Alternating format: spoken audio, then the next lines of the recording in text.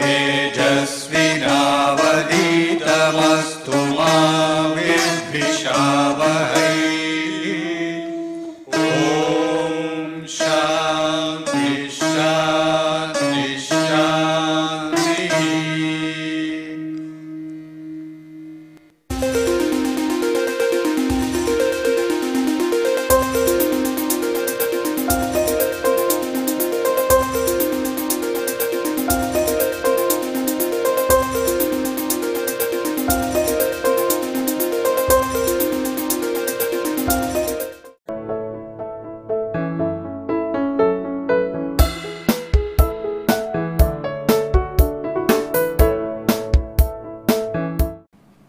So, this will be lecture number 18 on the ongoing series on mechanical measurements.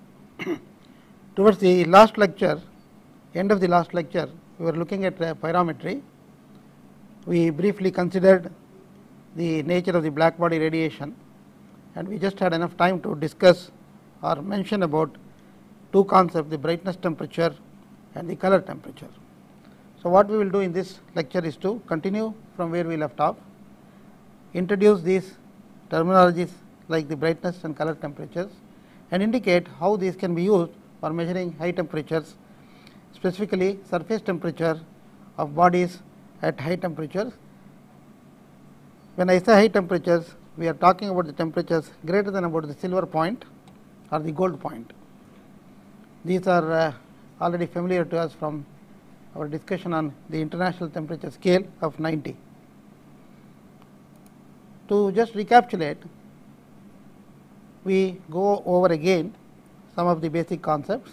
The first one is the concept of the black body, whose spectral emissive power depends on the wavelength lambda and the temperature T. And as I indicated earlier, the black body emissive power in watts per square meter micrometer is a unique function of wavelength as well as the temperature. So, if I fix the wavelength, for example, if I fix the wavelength, then it becomes a unique function only of temperature. So, that is the basic idea of using this equation as a basis for thermometry in what is called a pyrometer. So, let us look at some of the details. We have already done this earlier. I have taken an example of I have plotted the monochromatic emissive power as a function of temperature, and just recapitulate what I said a while ago. We will fix the wavelength at some particular value.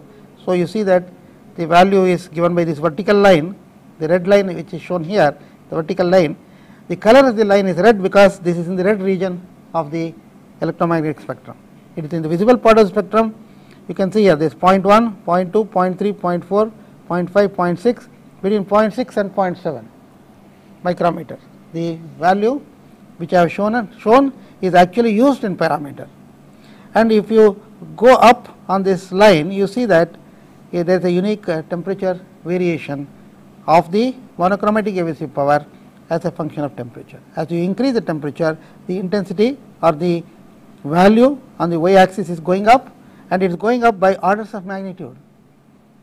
And here I have taken examples, first one being at 1500, the second one is 5800, and these have been chosen specifically because the 5800 is roughly the upper limit up to which I am going to use the pyrometer. So, the point to notice is that there is a unique relationship between the y axis here, which is QB lambda, and the temperature once I fix the wavelength at a particular value.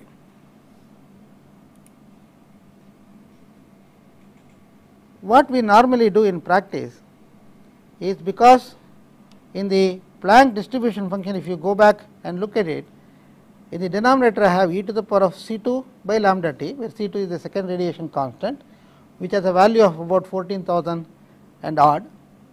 So, this is a large number, and you see that if lambda times t product,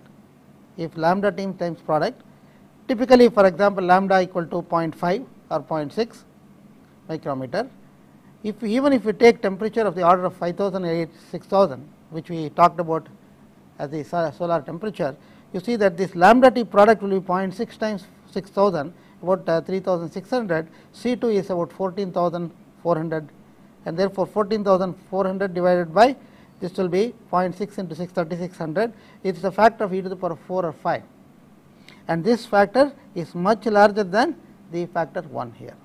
Therefore, sometimes what we do is, especially for the sake of considering a pyrometer measurement of temperature, we will ignore this factor minus 1, and that is called the Wein's approximation to the black body function, and that is what I have given here. So, the Wein's approximation says that we can ignore the factor minus 1 in the denominator. The difference between the Planck function and this function is only that I have neglected the minus 1 in the denominator. So, QB lambda T equal to C1 by lambda to the power of 5, 1 over e to the power of C2 by lambda T, and if I fix the value of lambda, this is a fixed value, C1 is a constant, C2 is a constant, lambda is fixed. You see that QB is proportional, is equal to some constant divided by e to the power of some constant divided by T. So, there is a definite relationship between QB lambda and the temperature. Let us look at the error which is committed by using the Wein's approximation instead of the Planck function. You notice that I am going to neglect that minus 1 factor in the denominator as compared to e to the power of C2 by lambda T, and for the kind of values here I have taken from 0 to 5000 Kelvin, which is the normal range we are going to be interested in practice. You see that the maximum error in using the Wein's approximation as compared to the Planck function is only about 1%, and this is small enough to be of no concern to us. Therefore, we will assume that for the purpose of pyrometry I can use the Wein's approximation, and therefore that simplifies the calculations a little bit, even though there is nothing wrong in using the full Planck function. And here I have, you should notice that I have used 0.65 micrometer as the fixed value for the wavelength. So, the thermometer which uses the black body function fixes the wavelength at a particular value and makes the black body function a function of temperature alone, and that is the basis for thermometry. So, let us look at the source of black body radiation, because in laboratory if you want to calibrate a pyrometer, I must have a source of radiation which is a black body. The normal way of making or obtaining black body radiation is to use what is called a cavity furnace. So, the cavity furnace consists of, you see here this black thing is electrically heated, a refractory sphere something like 0.3 meter diameter, and this sphere is placed in a box with the insulation here, so that the heat loss from the sides of the spherical cavity is reduced. We also have a temperature controller which will adjust the heat input to the electrical heaters such that the temperature is fixed or kept fixed at a particular value we want, and the temperature is sensed by a sensor which is attached to the wall of the electrically heated sphere. And there is a narrow opening of 50 millimeter diameter, as you have shown here, 50 millimeter diameter opening with a 150 millimeter diameter some kind of a tube attached to it, and the radiation which is leaving from the sphere through this opening to the outside approximates black body radiation very closely. And sometimes what is done is, behind the heated sphere I can also have a phase change taking place in a material of given melting point. For example, I can have the cavity, behind the cavity I have a receptacle or an enclosure in which I am going to have a metal which is going to be allowed to undergo a phase change, that means it is going to melt. You start from a low temperature, approach the temperature of melting, so the material starts melting. During the process in which it is melting, when the material is present both in the form of solid and the liquid, you will have a constant temperature. That constant temperature is nothing but the liquidus temperature of the substance, and the cavity will be exactly at that temperature, and therefore the black body will give you black body radiation corresponding to the melting temperature of the solid which is undergoing a phase change. In fact, we can choose different materials with different melting points, so that the black body can operate at constant temperatures during the time it is undergoing this melting process. It will be at a constant temperature, and therefore, I can have different temperatures achieved. For example, gold point, you can have gold which is melting, or you can have the silver point, the zinc point, lead point, and so on, depending on the material you have chosen. The radiator characteristic of the cavity is shown here, and in fact, if you remember what I said, I have a large spherical cavity here. This is a large spherical cavity of 0.3 meter diameter with a small hole on the side. So, the opening has an area of the pi d squared by 4, pi into 50 square millimeters, 50 millimeter square divided by 4, that is the area, whereas the surface area of the sphere is pi d squared and 0.3 meter diameter. You can see that it is a very large area compared to the area of the opening. What I have done in the next slide is to show what happens to the effective emissivity of the radiation coming from the opening. Emissivity is something which tells me how close is the radiation to that of black body radiation. If the emissivity is very small, that means that the radiation coming out from that opening is not at all like black body radiation. If it is very small, it is not like black body. If it is very close to 1, it is like black body radiation. Therefore, what we want to have is a black body radiation coming out of the hole, because that is the basis for thermometry. Therefore, what I should do is, I should have a ratio opening area to cavity surface area as small as possible, number 1. Number 2, I must choose the surface to have essentially a very large emissivity to start with. Different surfaces have different emissivities. That means that if you have two surfaces, one black surface and one surface which is not black, if you heat them to the same temperature, the black surface will give you a heat, will emit radiation according to the Planck distribution function full amount, whereas if the surface is not black, it has got, let us say, it emits a fraction of that emitted by a black body at the same temperature. That fraction we call as the emissivity. So, remembering that emissivity is a property of the surface, if I have a cavity whose surface already has a high enough emissivity, in this case I have taken a cavity surface which has got an emissivity of 0.95, and if I make the opening very small compared to that, for example, I can have an opening 1 over less than 10%, less than 5% of the area of the surface of that sphere, then you can see that I am approaching the emissivity equal to 1, that means it is approaching the black body radiation.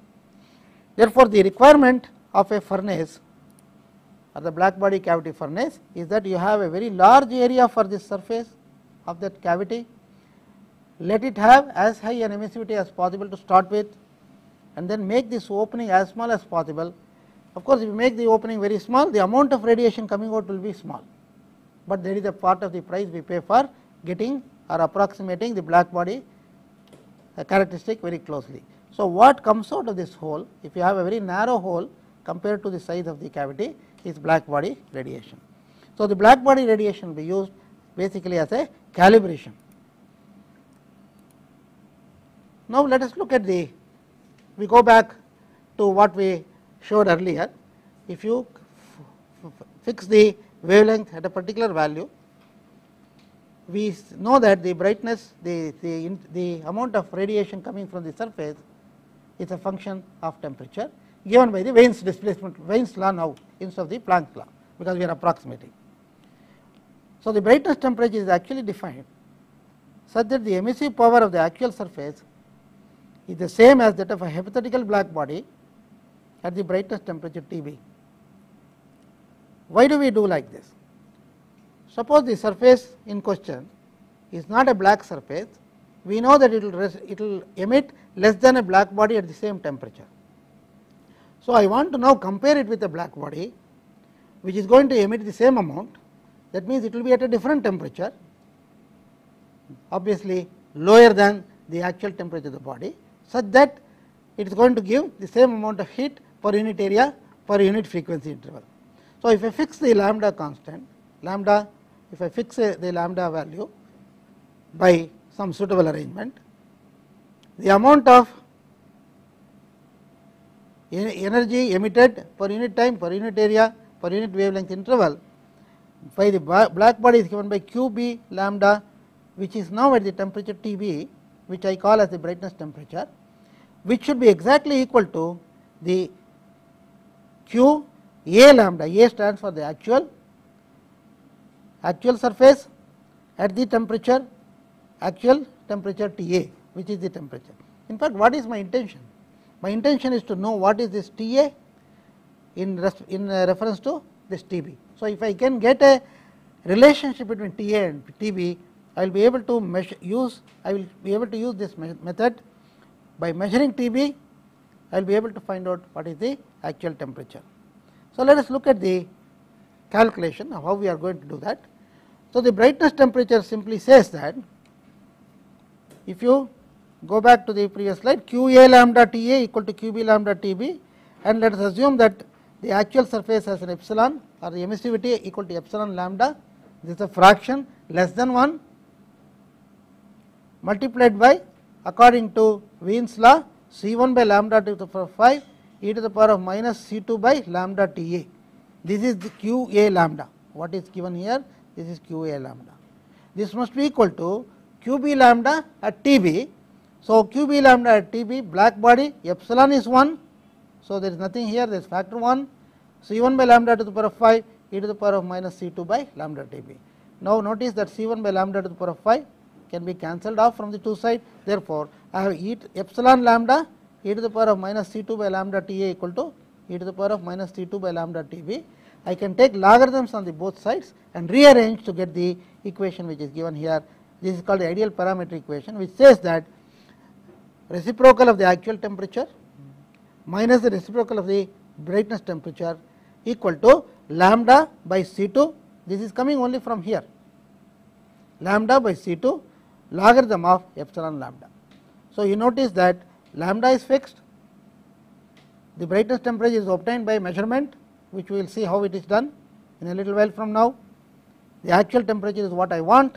If I know the epsilon lambda, that is, if I know the emissivity is the surface whose temperature I am trying to measure, then I will be able to obtain the actual temperature knowing the brightness temperature, knowing the value of lambda at which the measurement has been made, knowing the emissivity of the surface. This is basically what we do in pyrometry. So, the pyrometer consists of an instrument which is going to help us in measuring Tb, and if we know epsilon lambda by some means, by some other measurement, then we will be able to use this pyrometry equation to calculate the temperature. It is called the ideal parametric equation because I am using logarithm of epsilon lambda here. Later we will see that we will have to modify that epsilon lambda as an effective emissivity, which will take into account some losses, which we will talk about a little later on. So, the idea is to measure the brightness temperature. The instrument I am going to use for this purpose, for measuring the brightness temperature, is actually a comparator which compares the brightness of two objects. The object whose temperature I want to measure, I want to compare it with a black body whose temperature I can measure or I know. Okay. So, I compare these two and I bring a match between these two. If you remember what we talked about earlier, this is the match we are talking about. The amount of heat coming out per unit area, per unit time must be the same for the two at a given wavelength. So, this match is what we are doing. This match is called, if the two are in match, we say that they are equally bright. That is why the brightness temperature. So, what I do is, I will use an instrument which is shown schematically here. Let me just describe all the parts of this instrument. We have the target whose temperature I want to measure. I have a field lens which will gather light coming from this target, and then it will be focused onto the plane of a filament which is shown here, and the filament is actually run by a battery, a variable resistor, an ammeter, and so on. So, we will come back to this in a little while from now. The radiation coming from the target is made to pass through an aperture, so that stray light is not entering the instrument. It is an optical instrument. Then it passes through a gray filter which will, if necessary, reduce the brightness by a known factor, then it falls on the filament, and now as far as the objective lens is concerned, it receives light which is coming both from the target which has passed through the gray filter, and then it also receives radiation from the filament which is run by this battery. Okay. By variable resistor, varying this resistance here, I can vary the temperature of the filament, and therefore the amount of radiation comes from the filament. So, I can, in other words, change the brightness of the filament by changing the variable resistor position. When I change the variable resistor position, the current through the filament is changed, and the current in fact becomes a measure of the brightness of the filament, or it becomes a measure of the temperature of the filament. So, this is usually a tungsten filament which is run by a battery, variable resistor and an ammeter. So, before it is gathered, it is looked at by the eye of the person who is making the measurement. It also passes through both the light gathered from the target as well as from the filament, passes through a red filter. This red filter along with the eye of the person who is looking at it, it has got a certain response to the light which is falling on the retina. So, the two together will help us in finding out or selecting a certain wavelength of operation for this instrument. Okay. So, I am going to look simultaneously at two things: the object whose temperature I want to measure, and I am also going to, or the operator is going to look at also the filament whose brightness I can vary. So, the operator will have to adjust the resistance such that the target and the filament appear equally bright, and which can be verified by making the proper adjustment. For example, if the temperature of the filament is very high, you can see here the filament is appearing bright in a background, red background, which appears to be dull. If you go here, if the temperature of the filament is too small, then you will see that it appears dark, looks like a shadow in the background which is brighter. And in fact, if the adjustment has been made properly, you will see that there is the correct adjustment, then the brightness, the filament and the background are equally bright, there is no contrast between them. So, what happens is that the filament and the background have merged together, the filament has become invisible, and therefore it has vanished, and therefore we say it is a vanishing filament pyrometer. So, in the vanishing filament pyrometer, we make the adjustment of the variable resistor, so that the ammeter current is varied, so that you will see that the target and the filament appear equally bright. So, with this basic understanding of this instrument, let us look at some of the features. Suppose the filament, assume that the filament can work at a maximum temperature of, let us say, 3000 degrees Kelvin, okay? Because the filament cannot appear at any temperature you want, it has got a limitation. If it goes beyond some particular value, the filament will melt, and you will have to replace the filament. So, the filament has a maximum temperature up to which it can go, and therefore, theoretically the maximum brightness temperature I can measure using this filament is the maximum temperature of the filament itself. Okay. Therefore, if the target is at a temperature higher than the filament temperature, what I am going to do is I am going to use a gray filter which will reduce the intensity by a factor which can be calibrated, or a known factor.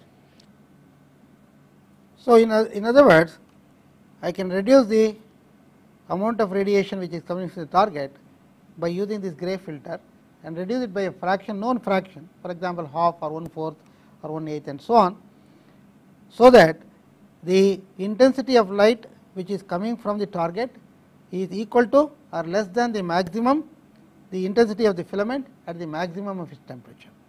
In other words, I am going to choose the range of the instrument by using the gray filter of desired transmittivity. If you go back now to the ideal pyrometry equation, we had lambda by C2 ln epsilon lambda equal to 1 over Ta minus 1 over Tb. Now, the effective emissivity will be nothing but epsilon lambda multiplied by, because we are going to put a gray filter, it is going to reduce the intensity, it is like multiplying this by a factor equal to half or 1/4 or 1/8 and so on. So, I will say that this epsilon lambda will be nothing but the actual emissivity of the surface multiplied by the fraction which is allowed to get into the instrument. And in fact, we can also account for other losses, like for example, in the case of the vanishing filament pyrometer, there are so many surfaces. There is a lens here, the front surface, the back surface, the gray filter, the front and back surface and so on. At each surface some amount of reflection will take place. Therefore, it is like actually like a loss as far as the amount of radiation which is coming into the instrument is concerned. Therefore, we can club together all these factors into what is called a transmittivity or a transmittance, and we can say that in this equation epsilon lambda is actually the emissivity of the target multiplied by the transmittivity of the optical train. So, if we do that, this epsilon lambda will be called the effective emissivity instead of the actual emissivity of the target. Second point, suppose I do the following. Suppose I keep the filament at a constant temperature. I adjust the factor in this gray filter. If I have a variable filter with various filtering coefficients or various fractions which I can allow, then I can adjust the gray filter alone without adjusting the ammeter at all. Just keep the ammeter at a particular value which you choose, so that it is at a given temperature. For example, it may be maintained at the gold point temperature, for example. Then by simply adjusting the gray filter, I will be able to bring a match between the target and the filament. So, in this arrangement, what is going to happen is that the filament is going to operate all the time at the same temperature, and therefore, theoretically its life will be increased. Number one, from the point of view of the operation of the filament itself, it is very good, because you are not subjecting it to cycling in temperature. The second point is I am going to have a fixed reference temperature, the gold point temperature here as the reference point, with which I am going to calibrate the temperature of the target. Therefore, just by varying the factor epsilon lambda or the effective emissivity of the target, by changing the fraction which is allowed by the gray filter to pass through, I will be able to do the thermometry by using a single temperature of the filament, which can be chosen as the gold point or the silver point or whatever you would like to have, which is usually at a temperature which is much lower than, which is low enough for the filament to last for a long time. That is one way of doing it. That means that we are bringing back the idea of having a single fixed temperature as a part of the thermometry or the ITS 90. So, that is the advantage of that. So, two ways of operating the instrument. One is of course to have filament run at different temperatures, and in fact the temperature of the filament, it becomes the brightness temperature, and in the pyrometry equation this will keep on changing. Then we use this to measure the temperature of the actual surface. In the second arrangement, I am going to keep this constant, I am going to vary this portion. So, in other words, the pyrometer can be used in two ways. One is keeping the right hand side constant and working with the variation in this factor here, or you can keep this constant and work with the change in the right hand side. So, these are the two ways of using the parameter, and the second way is in fact more satisfactory from the point of view, from the theoretical point of view also, because we are going to have a single fixed temperature as a reference for thermometry. So, now just to complete our discussion on the vanishing filament pyrometer, I said that we are going to choose the particular wavelength by the combination of the red filter and the eye, and that is explained in the graph here. The eye response of a typical person is like this: the transmittance versus wavelength for the red filter, or in the case of eye response, you just replace this transmittance by the response of the eye for different wavelengths, and you see that our vision has got this kind of a response, and the red filter will cut off everything above certain wavelength. So, below that it will transmit nothing, and above that it will transmit almost like 90% here. Okay, it is a short cutoff here. Below this it is not going to allow anything. Therefore, if you look at the product of these two functions here, and that is in fact this is something proportional to this triangle I have shown here. The radiation which is allowed to enter the eye is basically this portion, which is roughly at 0.65 micrometers centered, and a small window around that. So, this is the reason, this is how you are going to fix the lambda in the case of the vanishing filament parameter. Let us look at a few of the characteristics which can be derived from the ideal parametric equation. For example, if I vary the emissivity, what happens to brightness temperature? Suppose I take an object at 1500 Kelvin and I just find out what is the effect of the emissivity. You can see that between 0.7 and 0.76 I have varied, more or less there is a linear variation, and you can see that between 0.7 and 0.76 it varies between 1465 and about 1473 or so. Okay. So, 65 and 73, about 8 or 9 degrees variation will be there. So, it is not all that sensitive within small. In other words, I can allow some amount of error in the emissivity without compromising the accuracy of the measurement. This is easily derived from the parametric equation. Suppose I take the brightness temperature as a function of emissivity I want to see. Suppose the actual temperature is 1000 Kelvin, 2000 Kelvin. You can see that if the emissivity is very low like 0.1, the brightness temperature of the object at 2000 Kelvin is only 1600. You will notice here that the brightness temperature is always less than or equal to the actual temperature. When epsilon becomes 1, the brightness temperature and the actual temperature become exactly equal to each other, because 1 over Ta minus 1 over Tb equal to whatever is on the left hand side. If you put epsilon lambda equal to 1, logarithm of 1 is equal to 0. So, the right hand side becomes 0, and therefore, the brightness temperature and the actual temperature are the same. This is after all a definition. A black body should have a brightness temperature equal to its own actual temperature. Any other surface will have a temperature, brightness temperature lower than that of a black body. Okay? That is what is clear from this. I have taken two examples, one at 1000 Kelvin, the other at 2000 Kelvin. Suppose I do the following experiment. This the brightness temperature I am keeping constant equal to the gold point 37.6 Kelvin. If you remember from our ITS 90, this is the temperature of the gold, melting gold, and I am taking lambda equal to 0.66 micrometer as in the case of a vanishing filament parameter. Then if I keep this constant with different emissivities, you can see a surface with emissivity of 0.2 requires to be almost at 1500 Kelvin to be in match with the gold point temperature. However, if you go almost up to 1, very close to 1, you see that the temperature will match exactly. The actual temperature and the gold point temperature are going to be more or less the same. Therefore, this will give you some kind of an idea as to what is going to happen to the difference between the actual temperature and the brightness temperature. In practice, we also require some idea about the emissivity values of various surfaces, and there is no best way of doing it. Most of the times what one has to do is to, if you are going to use a parameter regularly in your particular application, it is better to do a set of experiments such that the emissivity is known for a particular surface which you are going to use in your application.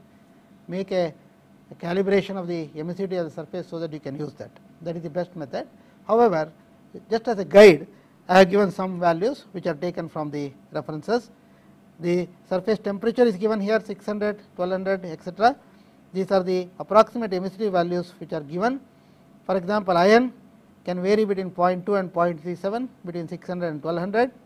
If it is unoxidized, if it is oxidized, you can see that it changes quite drastically to 0.85 and 0.89. And if you take molten cast iron, 0.29, molten steel 0.28, and nickel 0.75. Fire clay, this is very common in furnace practice. We use fire clay as the surface material for the furnace, 0.52 and 0.45. Silica bricks again 0.54 and 0.46. These are all high temperature insulating materials. Alumina bricks, for example, 0.23 and 0.19. So, if I am going to measure the temperature of the surface of the brick using a parameter, I can use an approximate value of 0.23 for the emissivity and make the measurement. Now, the other question is, we have actually answered this question a little bit earlier also. If the error in emissivity is given, let us say I have taken between 0 and 10%, the error in temperature is something little smaller. So, the percentage error in the temperature is slightly smaller than the percentage error in the emissivity, as you can see from here. All this is derivable using the ideal pyrometry equation, the pyrometry equation. So, let me take an example and work out the numbers so that it becomes clear as to what we are talking about. So, I have a certain target which has a brightness temperature of 1700 Kelvin when observed by a vanishing filament parameter of the type I just now described. It operates at a wavelength of 0.66 micrometers. So, the emittivity of the object at this wavelength is known to be 0.86. This is given to us. So, we want to find out what is the actual temperature of the object. This is basically an application of the ideal pyrometry equation. The second part, however, requires a little bit of work. If the emissivity has an uncertainty of plus or minus 0.01 and the brightness temperature has an uncertainty of plus or minus 5 Kelvin, what is the uncertainty in the actual temperature of the target? The second part requires the use of the error propagation formula, which we have discussed earlier. So, we will work out this temperature, the solution on the board by taking the numbers given in that example. So, we are using this is example 19. The first part, I am given the brightness temperature, which is 1700 Kelvin. Lambda is specified as 0.66 micrometer. The emissivity of the target is also specified as 0.86, and we know that the second radiation constant C2 is 14,390 micrometer Kelvin. So, these are the data given. So, all I have to make use of the ideal pyrometry equation, 1 over Ta minus 1 over Tb equal to lambda by C2 logarithm of epsilon lambda. We are making the assumption this is the effective emissivity.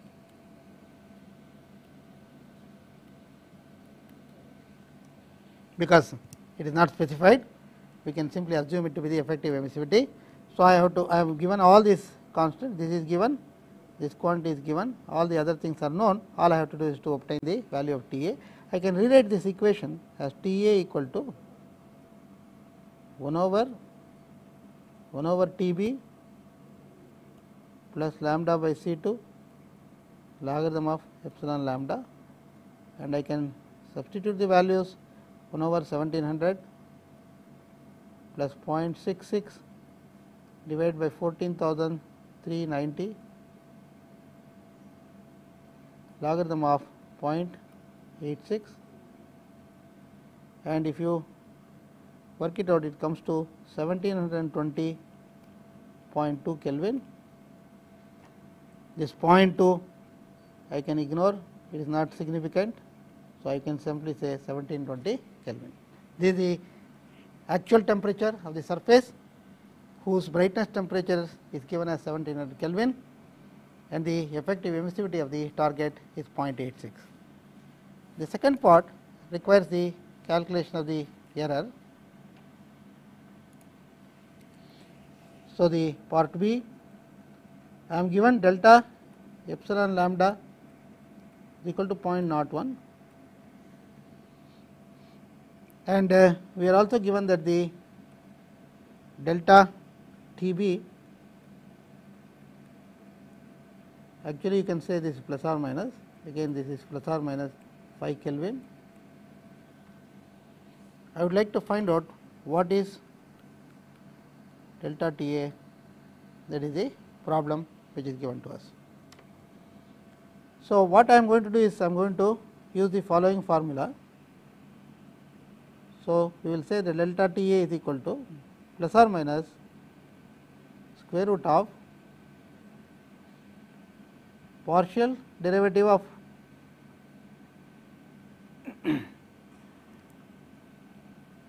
the expression for T A with respect to T B multiplied by delta T B whole squared plus partial of T A with respect to epsilon lambda multiplied by delta epsilon lambda whole square. So, all I have to do is to calculate, this is known, this quantity is given plus or minus 5 Kelvin, this is given as plus or minus 0.01. I have to obtain the two partial derivatives, and these are also called the influence coefficient. So, I can say that this delta dou T A by dou T B is nothing but the influence coefficient I T B, and this is the I epsilon lambda. So, I have to take the expression which we used in the first part, take the partial derivative, and therefore, I can obtain the following.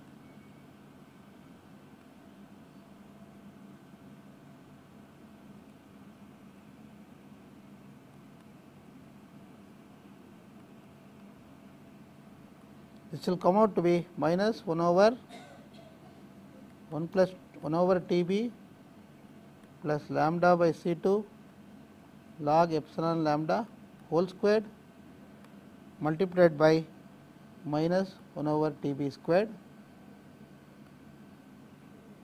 So, we substitute the values which are given in the problem, and you can verify this gives you a value equal to 1.024. So, similarly, we work out the other influence coefficient. This is given by epsilon lambda, this is I epsilon lambda. This will be minus again 1 over T B plus lambda by C 2 whole squared multiplied by lambda by C 2 into 1 over epsilon lambda. All I have to do is to substitute all the values, and we will get a value of minus 157.81. So, the two influence coefficients are available to us now. So, I can calculate now the error in the actual temperature as plus or minus square root of 1.024 into 5 whole squared plus, when you are using the error propagation formula, this minus will not come into the picture because it will be all squares of terms. Therefore, this will be 157.81 into 0.01 because there is the error given whole squared, and this works out to be plus or minus 5.4 Kelvin. So, we will say that the temperature estimated of the target is 1720 plus or minus 5.4 Kelvin. So, there is a error bar of plus or minus 5, which is quite acceptable when you are measuring temperatures as large as 1700 Kelvin. It is simply not possible to have a better error specification for this, because this is the nature of the quantity we are measuring. We are measuring a large temperature, and the temperatures of the order of plus or minus 5 is quite acceptable in practical applications. So, this is a typical problem based on the vanishing filament parameter and the concept of the brightness temperature. Now, we look at a second concept, which is called the color or the ratio temperature. In the first case, if you remember, we compared the intensity or the brightness of two objects, and by comparison we said that they share some common temperature, which we call as the brightness temperature. Now, I can also do the following. Suppose I choose two wavelengths, lambda 1 and lambda 2. Suppose I have the ratio of the brightness at these two lambdas for the object whose temperature I want to determine.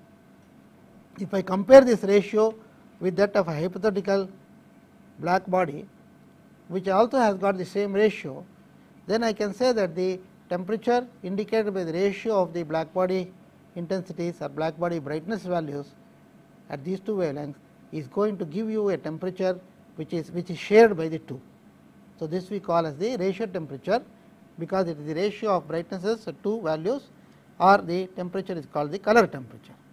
Color, because we are going to use two different wavelengths, and if you are using the visible part of the spectrum, lambda 1 lambda 2 will correspond to different colors of the electron, the visible spectrum. So, the definition would be the actual temperature, actual surface is the temperature T A, and the ratio is Q A lambda 1 T A divided by Q A lambda 2 T A, and please remember that at lambda 1 and lambda 2 the object may have different emissivities. It may have an emissivity of epsilon lambda 1 at lambda 1 and epsilon lambda 2 at lambda 2. Whereas, in the case of the black body, epsilon is the same whether it is a temperature, it is a lambda 1 or lambda 2, and therefore, the right hand side is simply the Wien's approximation written for the numerator and the denominator without any epsilon coming into the picture. Whereas, in the left hand side I have got the epsilon will be coming into the picture.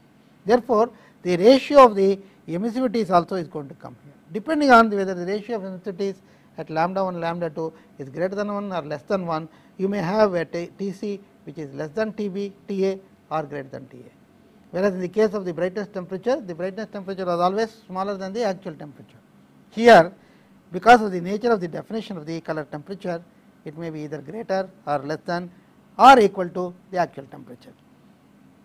Suppose we choose two wavelengths which are very close to each other, lambda 1 and lambda 2 are very close to each other, and suppose that the emissivities of the object or the target at these two temperatures are the same, are very close to each other, then you see that the ratio temperature, the Tc, will be the same as the actual temperature. In fact, that is the reason why we use it as the ratio or color temperature, because we would like to make the ratio temperature equal to the actual temperature by choosing two wavelengths close to each other, so that the emissivity is not strongly varying between these two values, so that you get an equality between the actual and the color temperature.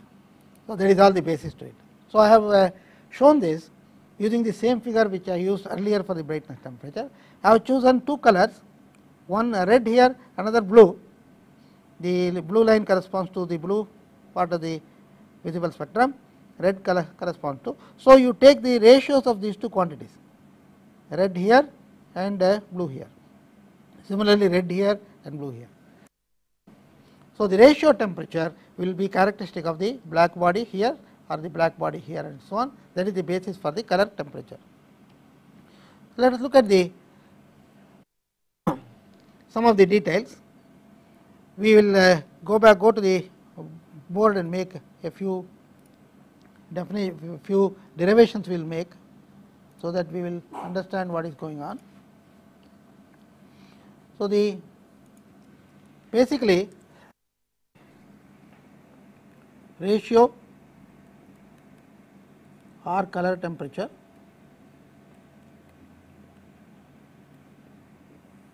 is based on the following: Qa lambda 1, Qa lambda 2,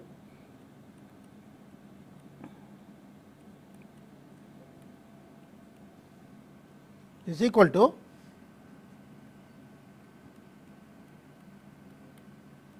we are just rewriting what we wrote on the slide there. So, I am equating the ratios, the actual at a temperature Ta and the black body at a color temperature equal to Tc. Okay. So, the left hand side I can write it.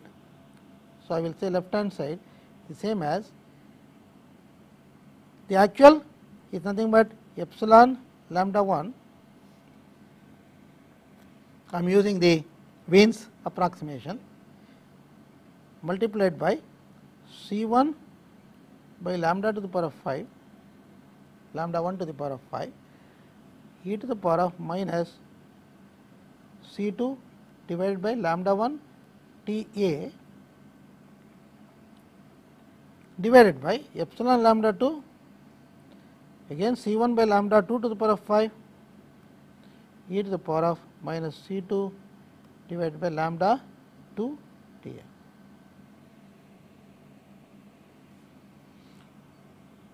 So, the C 1 can be dispensed with. So, this will become actually ratio epsilon, instead of lambda 1 I will just say epsilon 1 by epsilon 2. So, that it is easier to write it, multiplied by lambda 2 by lambda 1 to the power of 5.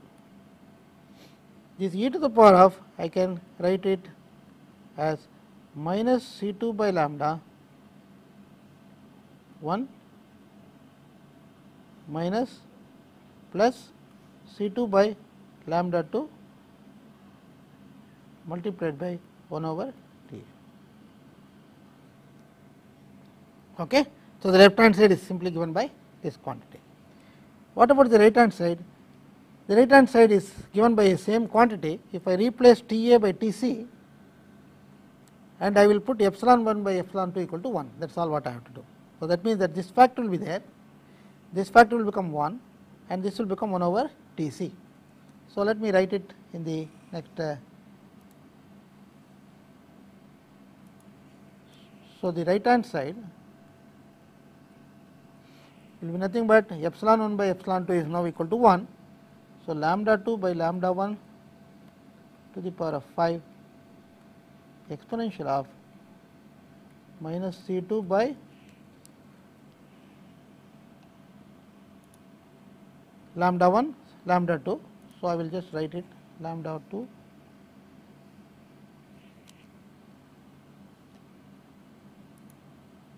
lambda 1 and lambda 2. So, this will be lambda 1 plus C 2 by lambda 2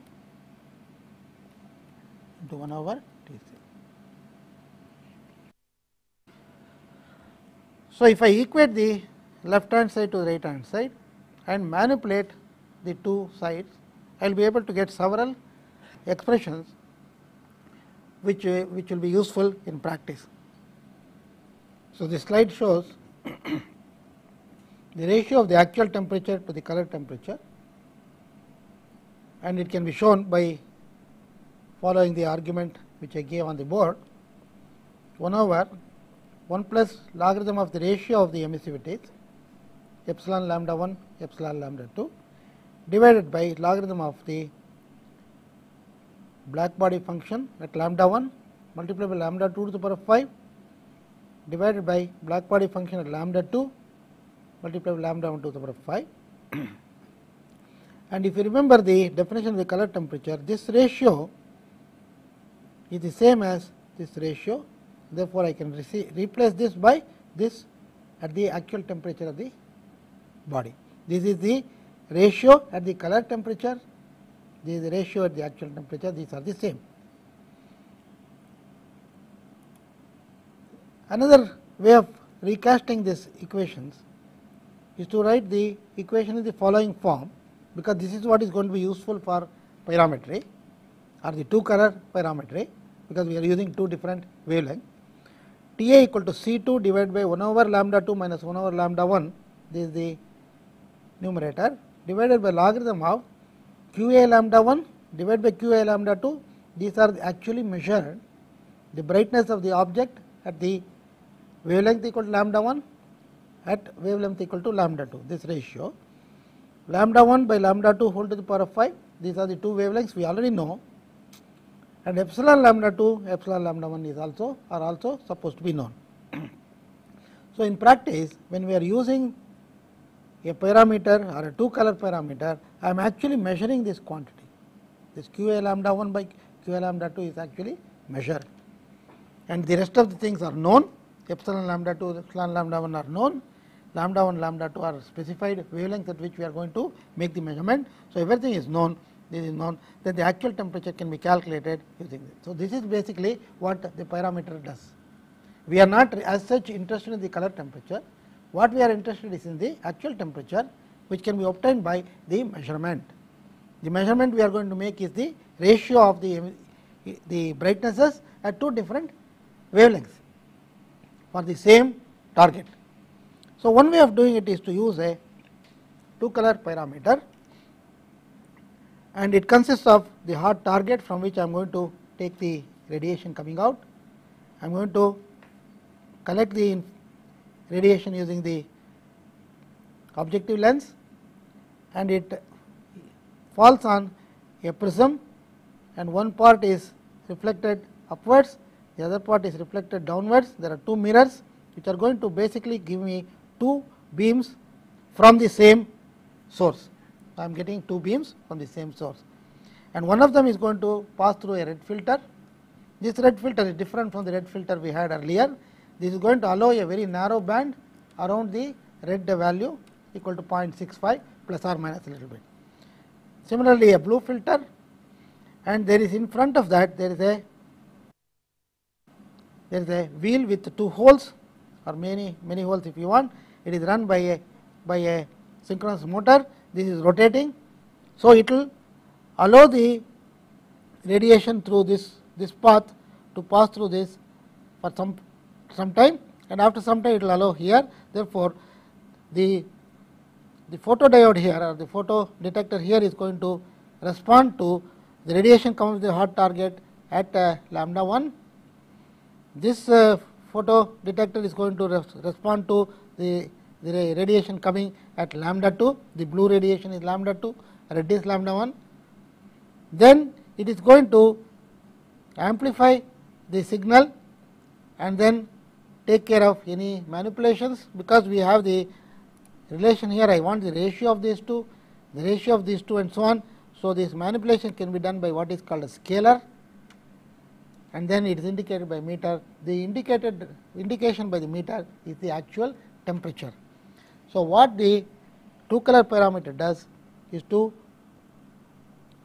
take two beams of radiation coming from the same source, and one passes through the red filter, the other passes through the blue filter, takes the ratio of these two brightnesses and then gives you the temperature directly. So, what we will do in the next lecture is to consider example number 20, which we are not able to do now. We will work it out, and then once we have done, we will try to look at a new topic, because thermometry more or less we are going to complete here. I may touch upon a little bit on the measurement of gas temperature just to give a flavor, but we will not go deeply into it because it requires advanced knowledge. So, what I will do is I will just touch upon temperature measurement of gases and then take a look at measurement of other quantities. Thank you.